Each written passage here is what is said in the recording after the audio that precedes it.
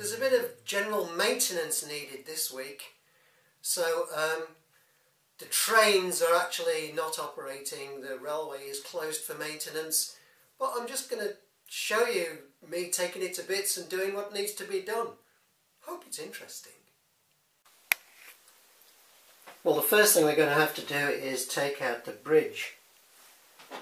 So, well, I hope you can see what I'm doing. We will just unhook those wires like that. Okay. And this end.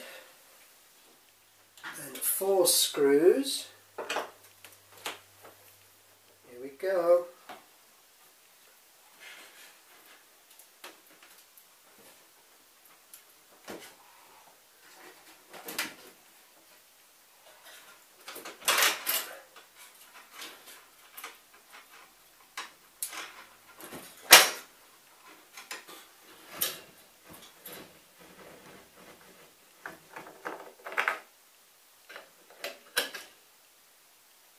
Okay, stage 1 complete.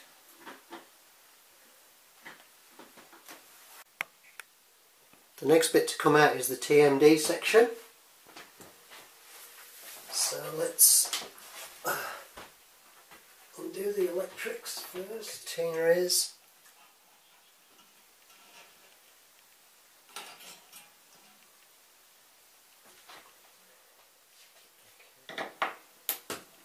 Two screws.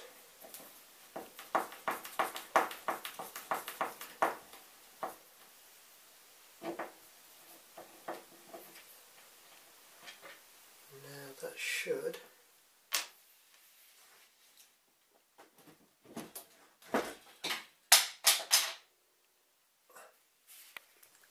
Well, the big one now is the freight yard. So we have another screw here.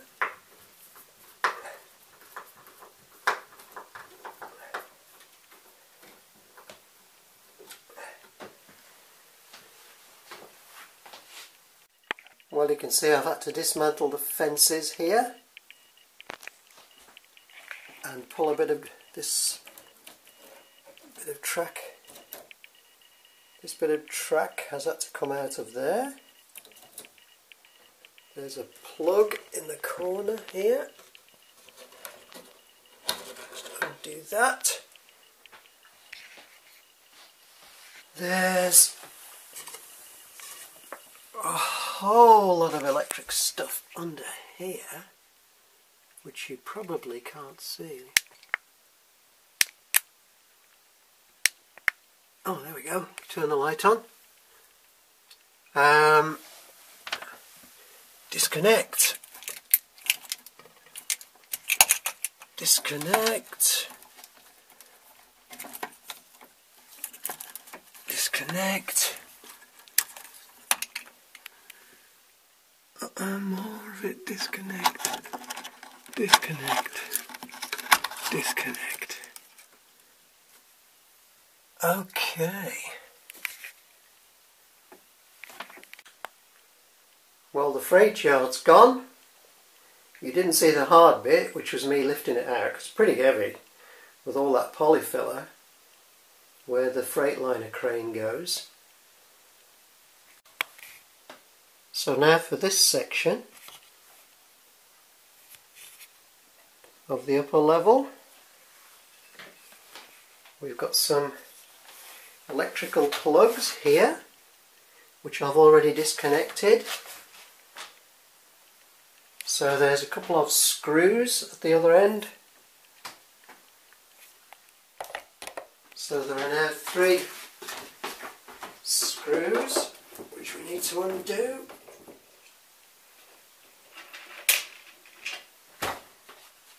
Catenaries.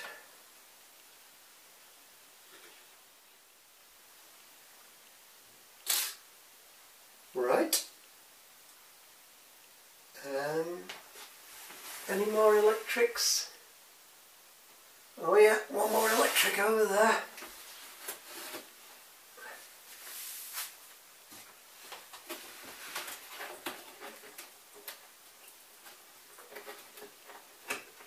This is the one that caused all the derailments at the start. Alright. Here we go.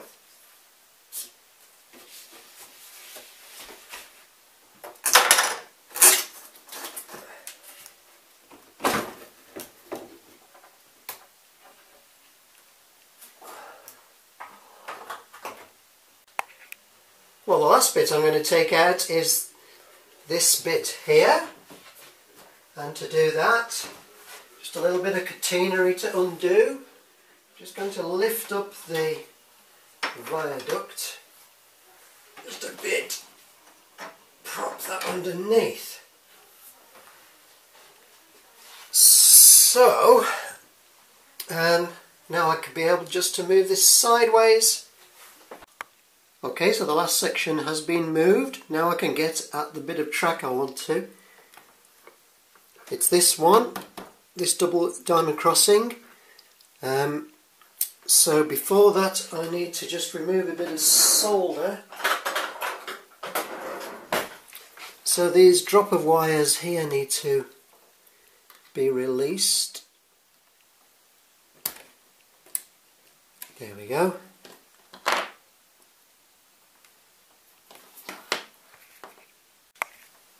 Well, I've managed to pull that rail up without having to remove that dropper wire. So there's only one dropper wire here. So now this offending bit of track can come out. Well, the idea of what I'm doing is to replace this diamond crossing that was on the layout with the double slip, because I got fed up of trains stalling on the diamond crossing, and I cleaned the wheels and I cleaned the track, and they were sparkling, just like in the adverts, sparkling clean, and I still got stalling on this. I've got two other double slips on the layout. Never had a problem, never a stall. Trains just glide over it effortlessly.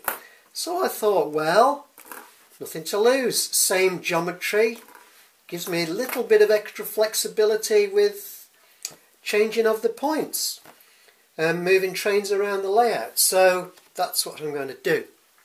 Now, the first thing they recommend, this is a Peco SL90, they recommend that you wire it as though it is an electrofrog by cutting the little wires that are underneath here, by cutting them.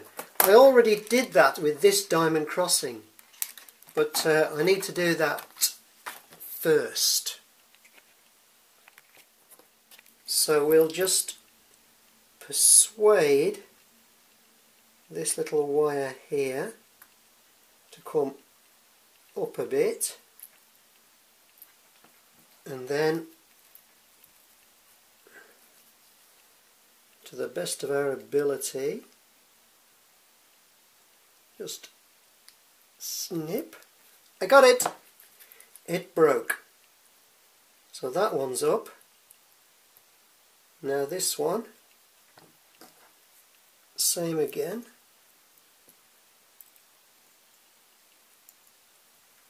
There we go. So now these two get twisted together and soldered and joined on to the wire which is going to take to the point switch. Now there's a thing about double slips, because I've done two others of these, and I don't know what it is, but the point motor that goes here,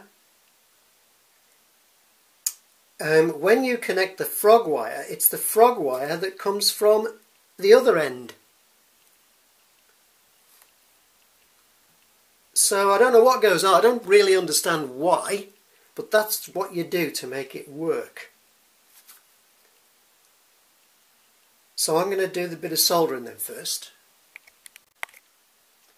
Okay, so I've done all my soldering, I did actually have a bit of a disaster while you weren't watching, because one of the little bits of wire that I bent up snapped off.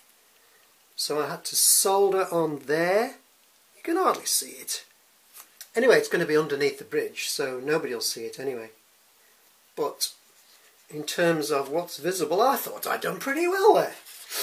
So those frogs are now wired separately, and these wires have to go to the polarizing switch, which may just be a switch on the point motor, a PL11 I think they are, or it might be the electronic one, which is what I'm going to do.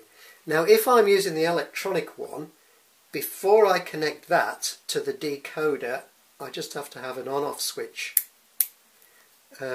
which I'm going to install, because when I use the Railmaster, Hornby Railmaster with an E-link, if the point is in the wrong position when you switch off, when you switch it back on again, it short circuit and cuts out and won't even start. So you need to be able to switch the frogs off, and then you can start up, get your points in the right position, and then you can switch on. So that's what I do. That's why I've got this extra little switch here.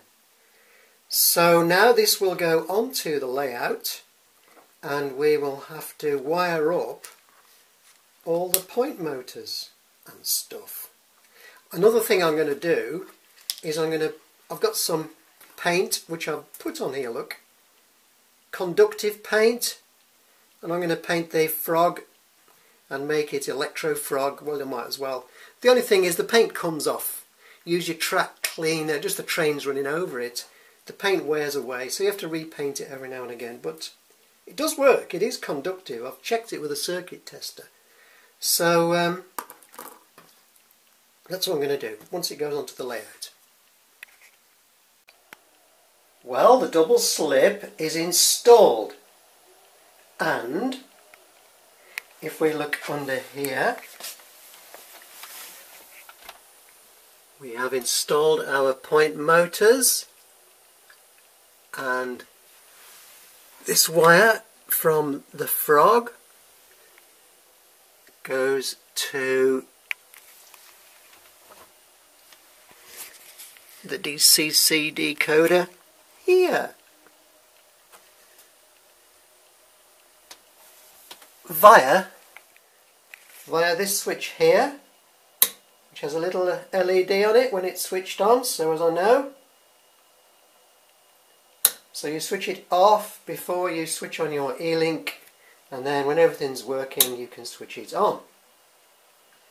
Which means then it's only this little V bit of the track here and this little V bit of the track here. The polarity changes according to the way the points go. But it's all done electronically. Now, one last thing about double slips.